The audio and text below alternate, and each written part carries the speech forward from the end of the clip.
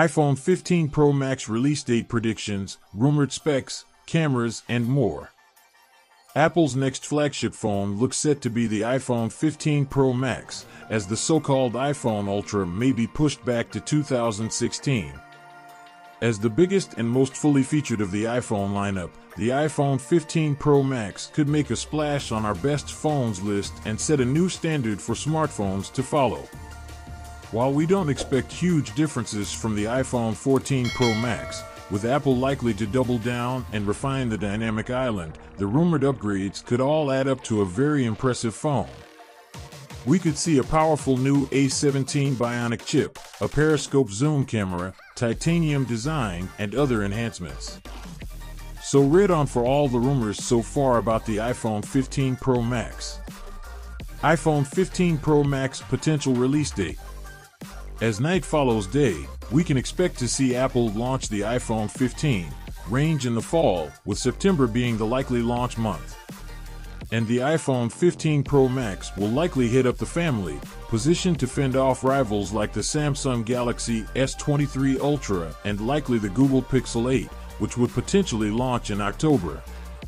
There are no substantial rumors for the iPhone 15 Pro Max's price, but we suspect it'll track with that of the iPhone 14 Pro lineup.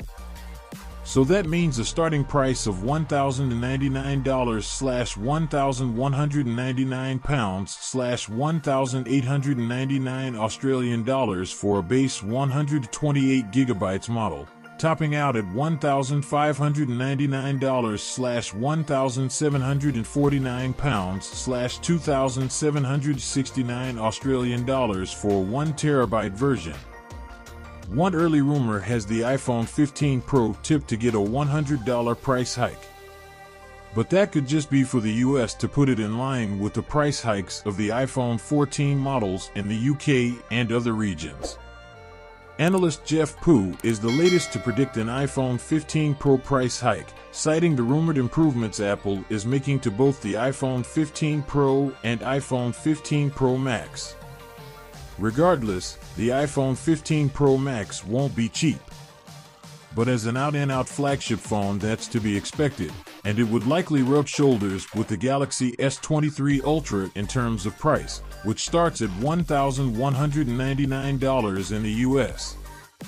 Should prices go up, Apple will have to make the case for why you should pay more for an iPhone 15 Pro Max. It's unlikely that Apple will shake up the overall design of the iPhone 15 Pro Max, or the Pro lineup in general. The dynamic island will almost certainly remain, perhaps with a few tweaks and improved functionality and third-party app support, especially as it's tipped to feature on all iPhone 15 models. It may well be a new type of dynamic island too, as Apple's rearranging some of the sensors inside, leaks say. Expect the display size to stick with 6.7 inches, as well as feature a 120Hz refresh rate courtesy of an LTPO OLED display. Apple might do some tuning to boost the brightness and colors of the iPhone 15 Pro Max's screen, and maybe shrinking the bezels to the smallest of any smartphone around.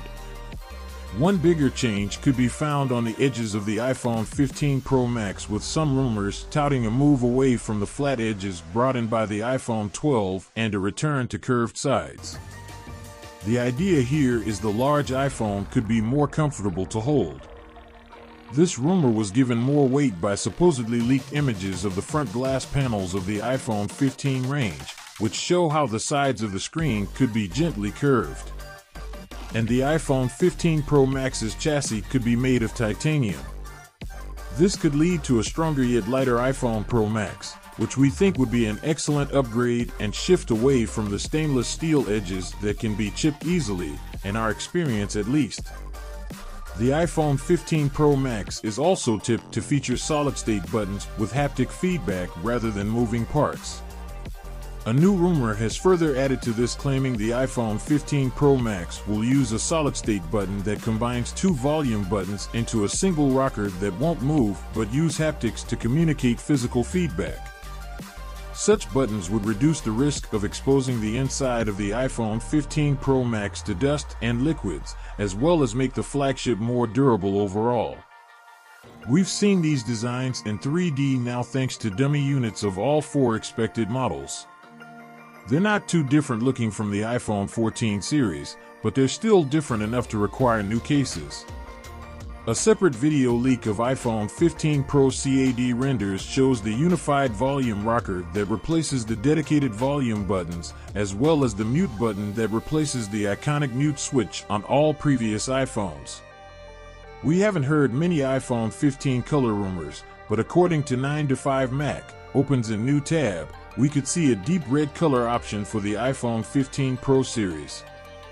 Rumors of USB-C connectivity replacing the venerable Lightning port seem very likely on the iPhone 15 Pro Max, as the European Union has demanded that phones need to adopt USB-C as the common charging standard by December 2024. Apple is very likely to get ahead of that with the iPhone 15 lineup.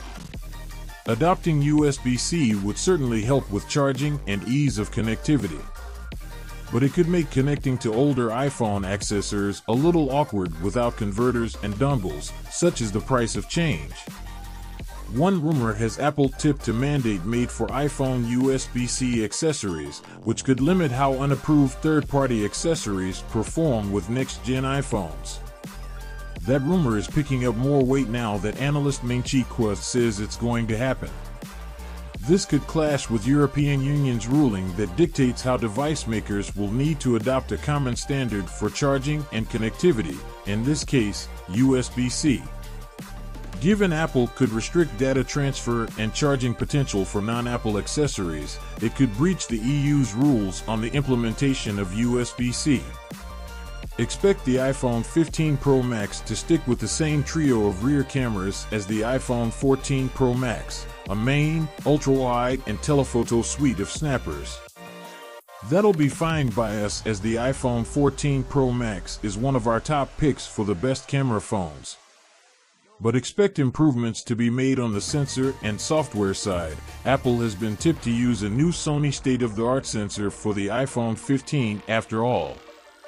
One big upgrade could be a periscope telephoto lens for the iPhone 15 Pro Max, tipped by Apple analyst Ming-Chi Kuo, which would use an array of optical lenses to boost the zoom range of the camera without needing to rely on cropping or digital zooming.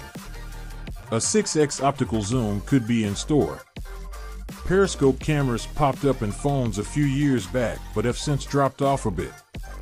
But as we saw with the Oppo Find X2 Pro, they can produce some rather nice telephoto shots. So this would be a neat upgrade for the next iPhone Pro Max. Another core rumor claims that the iPhone 15 Pro will sport an 8P main lens to reduce distortion in wider-angle shots. But considering that Apple just moved to a 7P lens for the iPhone 14 Pro, this tidbit is one we're a little skeptical about. A new tip has suggested that the iPhone 15 Pro models could sport an upgraded LiDAR sensor to bring in more performance and better power efficiency. Not only could this be a boon for iPhone battery life, but it could make for better portrait photos with improved depth sensing, as well as boosted augmented reality apps, which can benefit from better room scanning sensors.